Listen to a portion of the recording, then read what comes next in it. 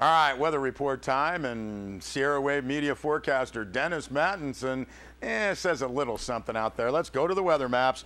Mattinson notes that this week a couple of weak low pressure systems could possibly affect our district. One on Tuesday, then another on Thursday. Neither system will have much moisture, and each will ride over the top of the ridge, ending up tracking through the Pacific Northwest and then on into the Great Basin. But Dennis Mattinson says he's going to throw in a slight chance of some showers Thursday, Mono County, but really nothing for the Owens Valley. Daytime temperatures this week will trend a little cooler with clouds overhead off and on. And I urge you to check out the website 395travel.com for more weather notes from Dennis Mattinson.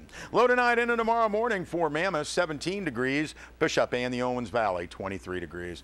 Mammoth, June, Mono County on Tuesday. All right, partly cloudy skies. Some southwest wind, perhaps 5 to 10 miles an hour. 53 the high in Mammoth, low of about 17 degrees. Still looking at partly cloudy skies Wednesday with some light wind. 50 the expected high in Mammoth, low of about 25 degrees. And Thursday for Mono County, temps coming down, just 40 the expected high in Mammoth. Some light wind out there, lows in the upper 20s for Mono County. For Bishop and the Owens Valley, looking at partly cloudy skies on Tuesday with some light wind. 65 the expected high in Bishop, lows in the mid 20s. Partly cloudy skies Wednesday for the valley, just some light wind. 62 the high in Bishop, low of about 28 degrees. And for Thursday, partly cloudy skies for the Owens Valley. Might see that north wind kick up again, 5 to 10 miles an hour. 61 the high in Bishop, low of about 29 degrees. So again, staying way too dry for our taste.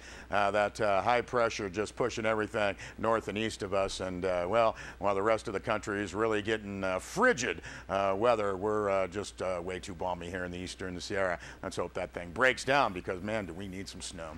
That's going to wrap up news and information for us here on Sierra Wave TV. You know, we're part of Sierra Wave Media. You can hear our radio station, 92.5 FM, 96.5 FM, Sierra Wave. Streaming on our website, sierrawave.net. Have a great evening, everybody. Good night.